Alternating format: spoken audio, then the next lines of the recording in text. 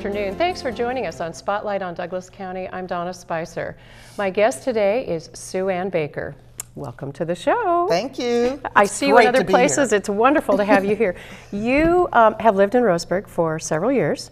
Since 1984. Many years. Yes. Many years. Yes. But you have a fascinating background, and probably folks who may know who you are aren't even aware of that background. No. You have the distinction of being one of the very first female Secret Service agents. Yes, I do. Right here in One Roseburg. of five. One of five. Five of us were sworn in together at the same time. Wow. So. And there's an anniversary year for this. This is the 150th anniversary for the Secret Service. Unbelievable. So they were started in 1865. Yeah. And that was a great reason for me to get my book out today. Absolutely. And you have written a book called Behind the Shades, a female Secret Service agent's true story. That's true. So, how was this? Was it just obviously a stroll down memory lane for you? Oh, yes. And it was difficult because that's 40 some years ago, and there's specific things I remembered, sure. But to make details,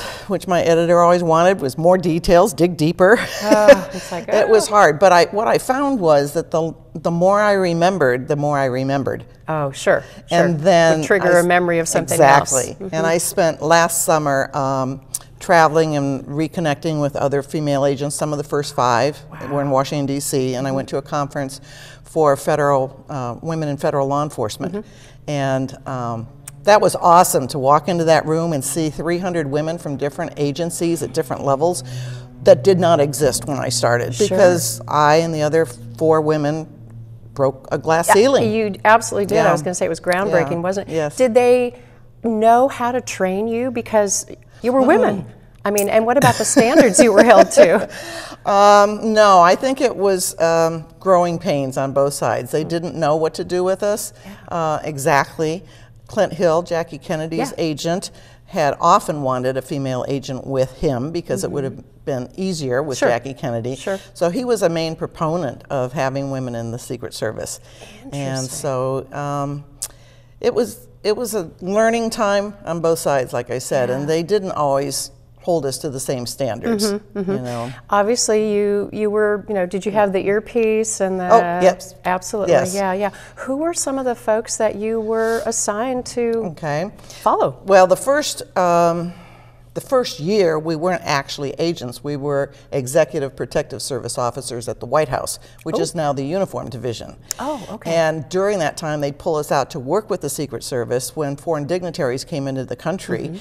And so we would help protect the wives of the foreign dignitaries. So, for instance, my first assignment was with Lon Nol of Cambodia, who came to Hawaii.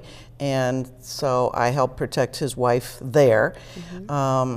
And then Tito from Yugoslavia came, and I was with his wife during his trip here. It was a state visit. And then ultimately, after we became Secret Service agents, it was 1972 presidential campaign. So first I was protecting Shirley Chisholm, who was the first black woman to run.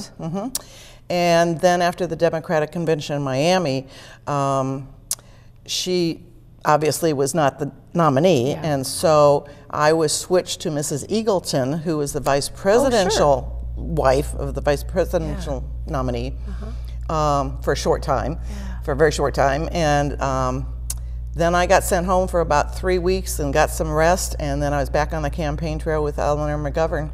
So I was with her for months. I can hardly wait to read this because I'm sure there's a lot you couldn't put in the book, but watching those personalities and so many things you learned. This is wonderful. You've got it. I want more time. Behind the Shades, and it's coming out very, very soon. You have a website. Yes, it's SueAnnBaker.com. SueAnnBaker, all one word, .com. All right, for folks who want to find out more. Thank you so much for coming and sharing. It's so fascinating. Thank you, Donna. Have a nice afternoon. I hope you'll join us again next time on Spotlight on Douglas County.